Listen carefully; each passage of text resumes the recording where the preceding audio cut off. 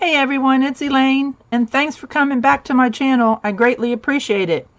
Today, I have these 5 journals. Well, I can't exactly call them all journals yet, but let's say 5 covers that are in different stages of completion. But what I wanted to show you, and let me dig down in here, the journals are made of either that kind of crinkly envelope or this kind of packaging. Okay, now if you watch my channel, you know a while back I did a journal and I used the cufflink as a closure. Man, I got lots of comments and people sending me private messages and stuff about that. It was so much fun. I had never seen that done before. And what's so good about it, because these envelopes all have some give, that it's, to me, perfect for a cuff. I'm going to put these to the side. And of course, as you can see, there's nothing done. So let's see here. Different stages. This one too. Now this one, see if you can see it. It is the yellow packaging, so it's even a little bit different than the other two. I do have my inside and outside covers. They are sewn on. I usually try to do a zigzag stitch. I have troubles with zigzags sometimes. And then these two covers, or excuse me, these two are kind of already put together. I've tried to use a wide variety of papers. Now this one actually was a digital that the paper slid and only this much went onto the second page. So guess what? I'm not wasting it. And here again, this is where I pieced together 2 songs out of a songbook, you know, in the church, so that the pages went the right way. I know that's going to be blueprint. Some typing, some construction, a paper that I did with lines on it. I took apart an old book. And remember, there's that stencil out there too that will allow you to do these lines. I've shown that before to you all as well. It's on Amazon. Or you can get on your printer, your computer and your printer, and make your own. There's some of my coffee stained paper that I did on some kind of little slicky paper that I had just to see how it would come out, from a Monopoly game. As we all know, us junk journalers like to use all kinds of papers. So anyhow, that one's just not sewn in, but it's pretty much ready to go. Hold on a second. Sissy wants up here in my lap. Oh, no she don't. She wanted to play. She just ran away. So this one I probably will do something else in here. Maybe add some kind of pocket. I don't mind it necessarily, but it's a little dark compared to the cover. But anyhow, so this was a digital that I printed 2-sided. That was some kind of poster that I tore apart. And that's a digital. Some paper from work, some form. Again, paper that I did 2-sided. And these are a lot of different digitals that I've come across through the years.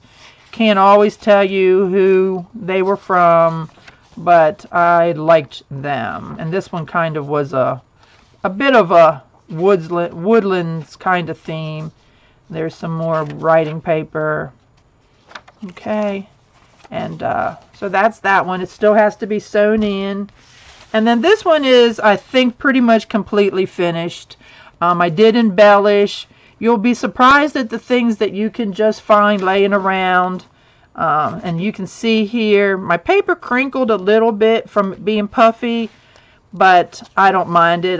That was a book page, and then I did a digital on top of it again, printed 2-sided digitals. This is a coffee filter, and I know I'm going fast, but this was a digital that I cut down with a piece of ephemera out of a pack that I had purchased. Some of my book paper, look how pretty that is. I just love it when I do my coffee stained paper. It is also very therapeutic to me. And that was a digital card. I want to say that might have been a Tim Holtz, but not positive. Just a little old piece of lace scrap. Don't throw those scraps away. They will come in handy. And then here, this is just I have a box that I throw all kinds of odds and ends in. And if I'm going to do what I call a real junk journal, nothing fancy, nothing themed, I will go into that box. And this, okay? And then this was a sample card, and I just covered up the top of it with some, this was a digital, and then this was a piece of ephemera that I have no idea where I got it from. And then I before about my friend's snippet roll that she went over like 5 times altogether. It was the old calculator tape that was like this big, and when she got finished it was this big. And again, this is a digital. That is not a blueprint paper, but it's like they did an aerial, and of course you just need it for the base. These are all digitals. There's my book pages. These digitals, I turned them into pockets. This was an old calendar that I just did a digital on it, and when I blew it up, the pixels wasn't right, but I kind of like the way it's all faded, and I did it two-sided. There we go.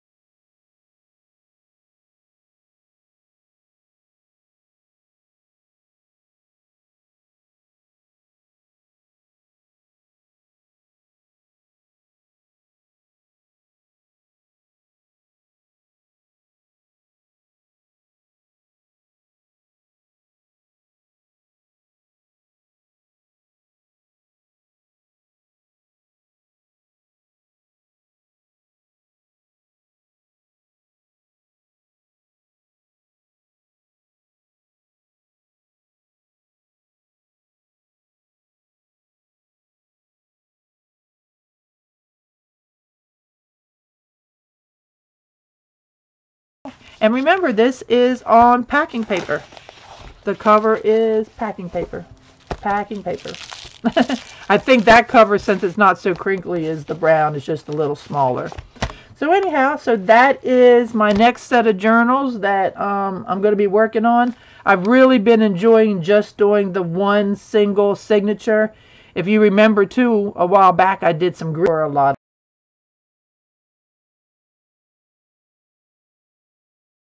of fun. I think my computer is kind of messing up on me, so I hope all that was good. Remember that if I'm going to put up a video, I'm going to do it on Tuesday evening. I haven't been able to do one every Tuesday for a little while. Things have been a little crazy. But you can find me on Facebook. I have my own page, a group, and then my private Facebook as well. And then remember,